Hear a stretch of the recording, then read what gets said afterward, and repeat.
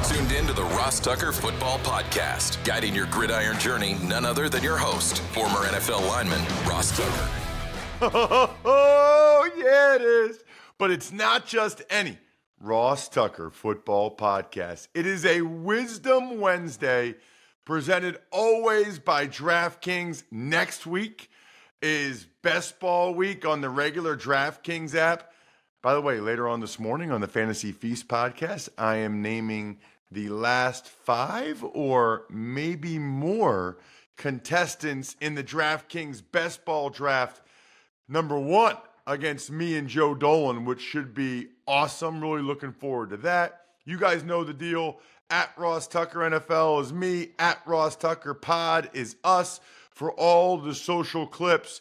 And we got to find out what's going on with this big court case involving the NFL. I'll be very curious to get your feedback on whether you're glad I did this interview or you'd rather talk about the stuff inside the white lines. I felt like it was too big of a topic, and honestly, I think I was too curious. Had to bring on my guy, Daniel Kaplan. It's Big Show time. The Big Show. All right, so I've been waiting to try to get to the bottom of this thing because I've been reading about it, but I'm still not quite sure I totally understand what's going on, which is why I wanted to call in, man, a guy I've known for a long time at this point. He's been on the show before, but it's been a while. You can check him out like I do on social media at Kaplan Sports Biz. He's been all over the place, Sports Business Journal for a long time. Most recently, The Athletic. Again, check him out on social media at Kaplan Sports Biz. I actually read a lot of the stuff he posts on Awful Announcing now, which is awesome. So follow Daniel because he's always on top of all these things. And let's start with this, Daniel. What is this NFL Sunday ticket case about? Give me like the 30,000 foot view. Okay, the 30,000-foot view is the only sports league in America that has antitrust exemption carte blanche is Major League Baseball, because that was a Supreme Court decision in, I think, 1921, 1922, that said baseball was a recreation. It wasn't a business. In the late 1950s, the NFL started pooling their broadcast contracts. So they would sell before then, the teams sold their TV contracts separately. So the Cleveland Browns sold their own deal, New York Giants sold their own deal, and they agreed to pool it. And immediately antitrust concerns came up that you can't do this, you're competing businesses, you can't cooperate and sell TV together. So in 1961, the Sports Broadcasting Act was passed, which allowed sports leagues to pool their TV. But there was no cable, there was no streaming, there was no satellite at that time. So as media evolved, it didn't get covered under the Sports Broadcasting Act. And what the plaintiffs in the Sunday Ticket case have argued is that the NFL illegally has collectively sold the rights to out-of-market NFL games. That's what Sunday Ticket is. If you're in Dallas and want to watch a New England Patriots game, you have to get Sunday Ticket. What the plaintiffs are saying is the Cowboys should be selling those rights individually, or they need to get an exemption through the Sports Broadcasting Act and an amendment to that. So that's the crux of the matter, that the NFL is illegally conspiring to sell out-of-market TV rights. And the jury agreed. Okay. Wow. There's a lot there. That's interesting, by the way, that MLB can basically just do whatever they want. There's been efforts to eliminate the antitrust exemption that MLB has, and there was one caveat to that. In 1996, the Kurt Floyd Act was passed, and that brought labor out from underneath the antitrust exemption. So in sports, things like the draft, the free agency, all these kinds of player restriction mechanisms would be illegal if it wasn't collectively bargained between the union and management. Baseball didn't have to worry about that because they were under the antitrust exemption. So in 1996, the labor was pulled out from underneath that antitrust exemption for baseball. But everything else in baseball, like pooling TV deals, it would be exempt. Okay. So in the 1960s or whatever, they said the Broadcast Act, they said that sports leagues could pool their collective TV. rights to sell them. It wasn't media. It was linear television. And so what the plaintiffs in the Sunday Ticket case argued is that this doesn't fall under that, and the jury agreed. What the NFL argued was that the contracts with CBS and Fox, which are covered under the Sports Broadcasting Act, are intertwined with Sunday Ticket because there are restrictions on where Sunday Ticket can show its games. There are restrictions on how it can be promoted. It has to be promoted as an exclusive premium product, because what CBS and Fox are worried about is that Sunday Ticket will cannibalize their coverage. If too many people have access to Sunday Ticket, people won't be watching the CBS and Fox games. And so what the plaintiffs argued is that there was an illegal conspiracy to prop up the broadcast contracts at the expense of Sunday Ticket subscribers who allegedly overpaid for it. Okay, man, there's a lot there. So who are the plaintiffs? Like, are these people that are really upset about how much they had to pay for Sunday Ticket, or are these lawyers that saw an opportunity that to go after the NFL, and because the NFL, there might be this loophole with it being direct TV and not linear TV, and that they could get a big judgment against the NFL. I want to know who sort of the plaintiffs are and who said, hey, let's go after the NFL here. Well, the lead plaintiff is a bar in San Francisco.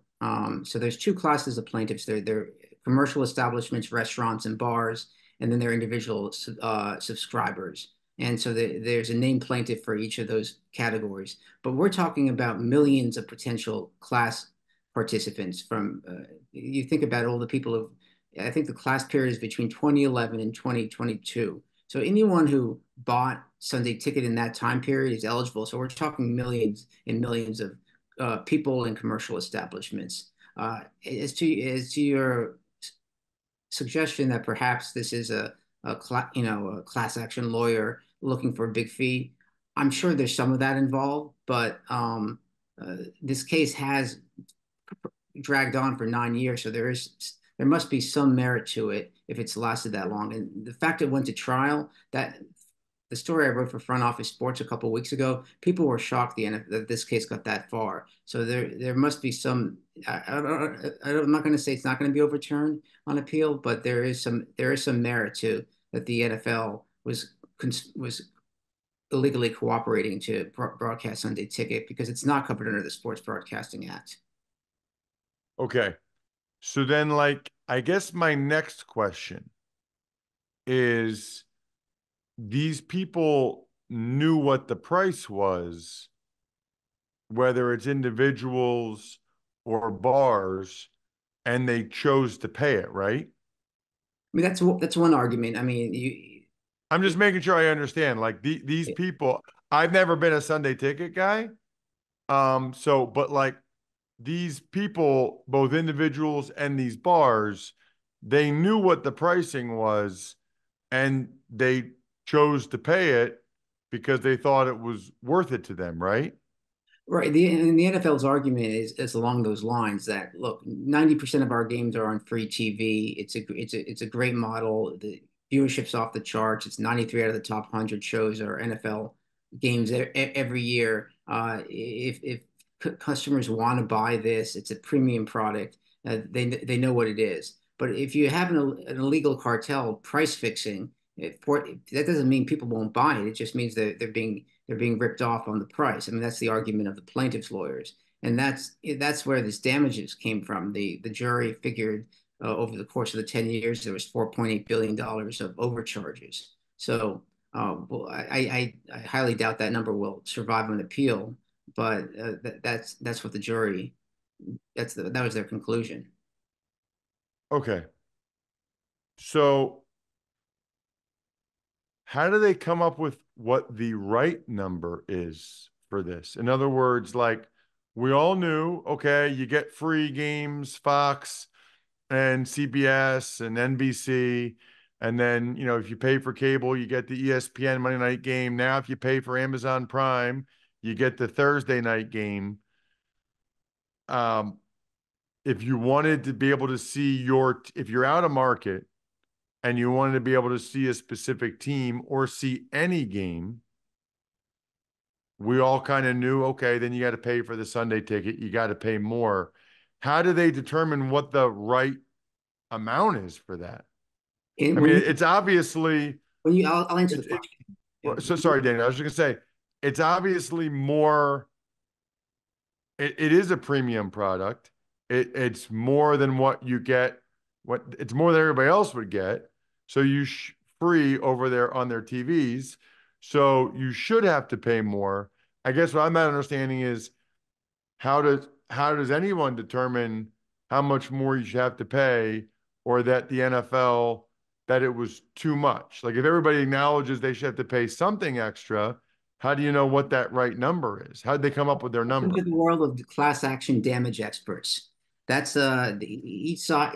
When a plaintiff in a class action sues, they have a damage expert, and the damage expert has these alternate realities. What would have happened if you only had to buy one team versus all the teams? What would have happened if you could have bought it directly from if you're a Cowboy fan in Boston, you could buy it directly from the Cowboys, and they come up with alternate models about what that would have cost and how much more that person paid to Sunday Ticket than they would have otherwise in that model. And so the damages the plaintiffs actually claimed were 7 billion, not 4.8. So even though they won a resounding victory, the plaintiffs at this stage, what we should get into, that this is just this stage of the process.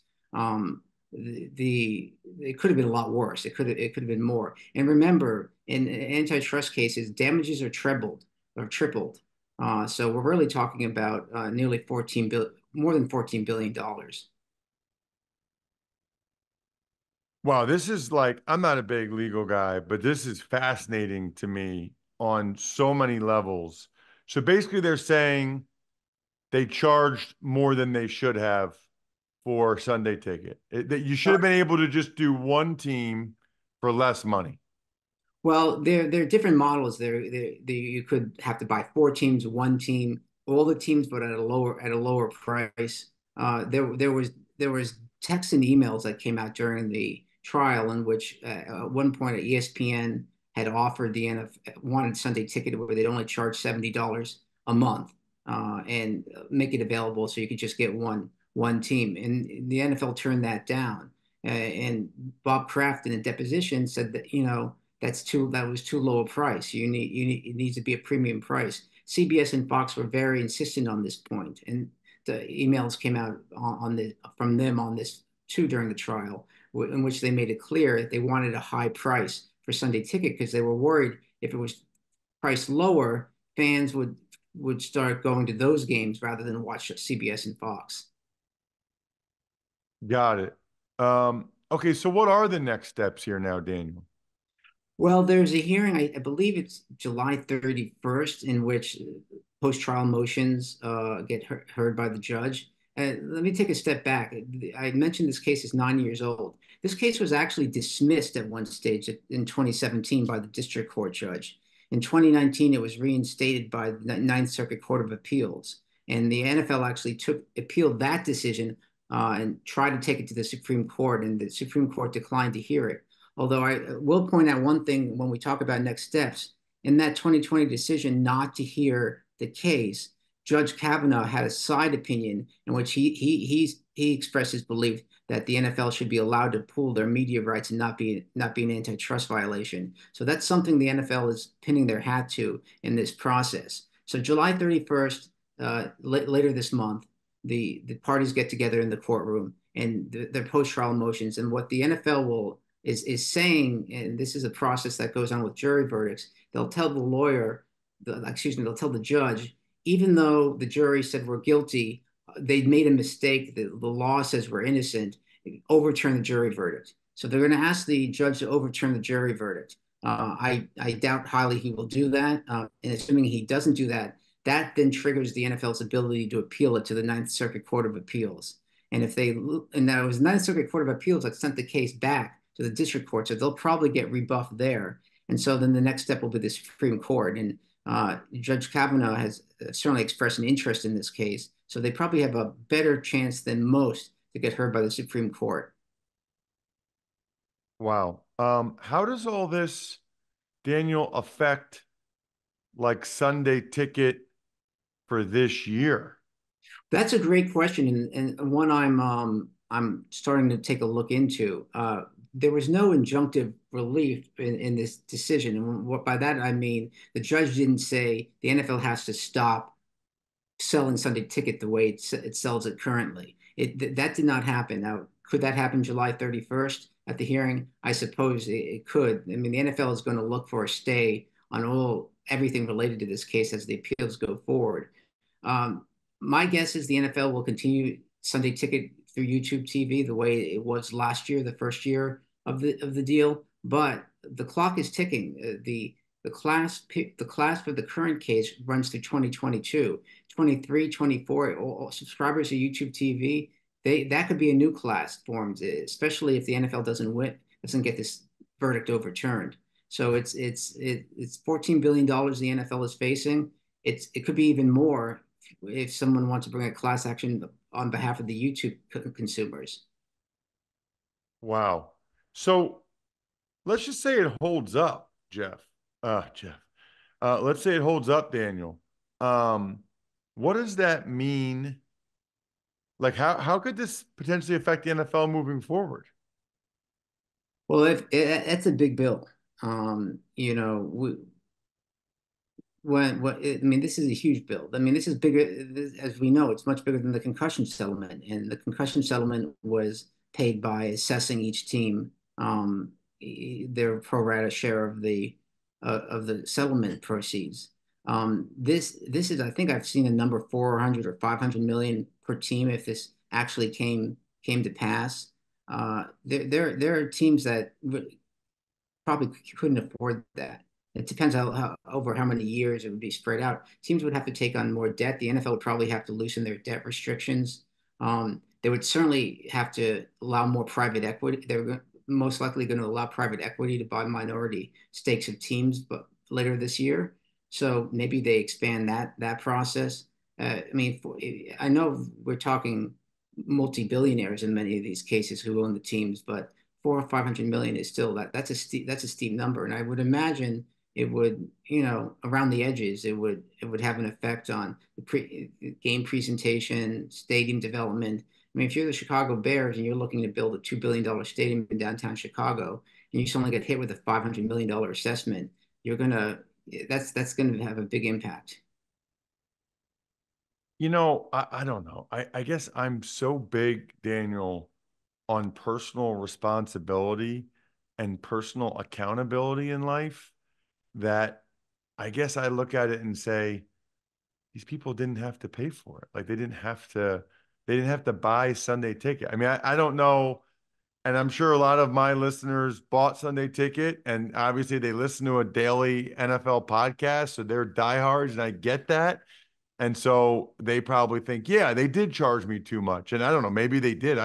I really don't understand how they come to a number of what the right thing was to charge people, number one. And then number two, I guess I don't typically have that much sympathy, I guess, for people that made a conscious decision to pay a certain price for something. I mean, I don't know if that sounds crazy, but it's like No, they didn't have to pay for it. Like nobody was holding a gun to their head. They that decided they wanted to pay whatever it is, $300. I don't even know, $150, whatever it is for Sunday Ticket. They decided that was worth it to them, so they did it.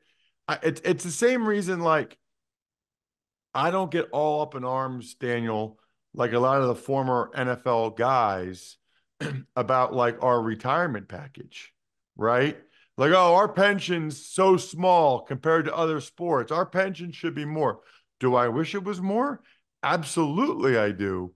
but I knew what it was when we were playing. I knew it was $470 a year for every year you played when you turned 55. Like, I just feel like after the fact to complain about it, say it should be more than that. Well, yeah, it would be great if it was more than that, but we knew what it was when we were doing it. I don't know. I mean, I don't have a lot of sympathy, to be honest with you. It's why the NFL describes it as a premium product because they're saying it's not an essential. It's not something, it's not like it's price fixing in food prices or gasoline prices or things that are essentials to. Right. Yeah, it's not like bread or milk. I mean, it's like a conscious decision. Now let's talk about the chances of overturn on appeal. I wrote a story 2 or 3 weeks ago for Front Office Sports in which I talked to a lot of legal experts, and that story's theme was the NFL is going to lose this jury trial. That was the theme of the story, and it panned out. And the reason is it's a flip of the coin when you go before a jury. The week before this went to the jury, the judge had the parties come up to the bench and he chastised the plaintiff for putting on what he called a gobbledygook uh, presentation. And he said that he thought this was a simple case and the plaintiffs had complicated it. The jury obviously disagreed, but and this underscores what the legal experts were saying is a jury trial in Los Angeles, hitting the big bad NFL, which is super wealthy with hurting the local bar in San Francisco and overcharging them. It was easy to see coming. So the next question is on appeal, what chances did they have? And I think I mentioned the Judge Kavanaugh opinion in the 2020 decision not to hear the case at that time. It gives the NFL a lot of confidence. They think they have very strong grounds on appeal, and I don't detect a lot of concern at the NFL headquarters right now. Interesting. Check him out on social media. He's the man at Kaplan Sports Biz. As you can tell, nobody better. Daniel's all over it. And I just, there's nothing else going on right now. And I just felt like it could change what our viewing is like this year. I just wanted to make sure I knew what was going on. And Daniel, you were the perfect guy to do that. Thank you so much for the time, man. I really appreciate it. Thanks for having me. Awesome stuff with Daniel Kaplan. Man, does he know his stuff. I know my stuff when it comes to beer. That's why I drink Labatt Blue Lights. With friends, live life to the power of we. It is the day before 4th of July in the United States. I will be having plenty of these over the next 4 days. Always enjoy responsibly. Delicious beer. It just has that nice flavor to it. Pristine Canadian Pilsner, if you were. Labatt USA, Buffalo, New York. Tuck's Takes. All right, Ross. Giants head coach Brian Daboll, he's expected to take over play calling duties. So you see this sometimes when coaches are on the hot seat.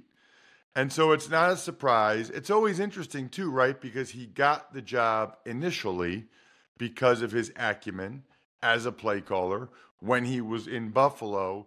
But his OC, Mike Kafka, does a really good job. And I thought 2 years ago, they were excellent before Daniel Jones got hurt. So that's something to keep an eye on for sure. Former number one pick Jamarcus Russell, he was fired as his high school's head coach and he's facing a lawsuit. Yeah, I mean, I don't know what to say. Very, very upsetting for me when guys that have the ability that Jamarcus had, the opportunity that he had, the money that he got, and are in situations like this. I used to be the moderator at the Rookie Symposium, primarily to try to have players avoid situations like this. And you promised on Monday you would talk about what it was like for you at the Kelsey events last week and not just how great it was to raise money. Well, so first of all, I was in a hurry to get from the Dan Patrick Show in Milford, Connecticut down to Sea Isle where I met up with you, Jack. Right when I got there, they introduced all of us. And everybody else had been having fun for a couple hours. I was like, whoa. I might have Bo Allen on, who was there as well, former Eagles, Bucks, Patriots D tackle, to discuss it. It was electric, and doing a lot of stuff in the Philadelphia area felt cool, right? I never played for the Eagles, but felt cool. And then the next day, you are looking at the celebrity bracket champion of the New Heights Beer Bowl. My partner the first couple rounds was Connor Barwin. He had to leave. He was like an executive for the Eagles. So then Bo Allen took over, and we just kept winning. It was an incredible, incredible 2 days. I think we're done here. Thanks for tuning in to the Ross Tucker Football Podcast. Make sure to also check out Even Money, Fantasy Feast, and College Draft, all on the DraftKings Network on Samsung TV Plus, YouTube, or subscribe to the podcast on your favorite platform. Shout out myfrontpagestory.com. I just can't highly recommend it enough for anything that you need to get someone a gift for. Anniversaries, weddings, birthdays, retirements. myfrontpagestory.com. Also, shout outs to backofficeschedule.com, humanheadnyc.com, Sporticulture, Pizza Boy Brewing.